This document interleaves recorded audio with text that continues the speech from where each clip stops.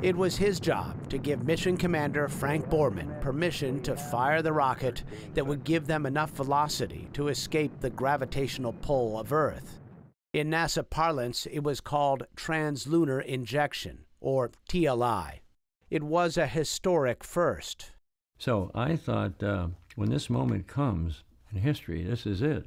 The Pope will certainly send a message. The President will come. Sinatra will sing. There'll be some acknowledgement of it. Now, in the meantime, of course, it's up to Frank and me, and we're both right up there. We're going to handle this thing properly.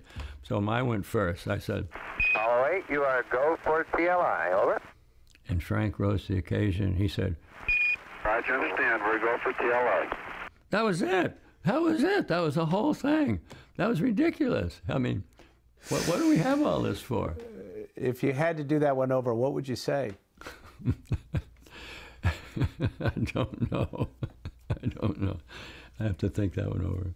A few weeks later, I interviewed him again at the World Science Festival in New York City. He was ready.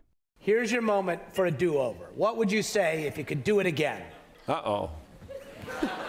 Well, I would abide by the NASA rules, which you can't say more than, I think, 8 words in a row, and preferably they'll all be monosyllabic. But under those conditions, I would say, Apollo 8, the moon is yours.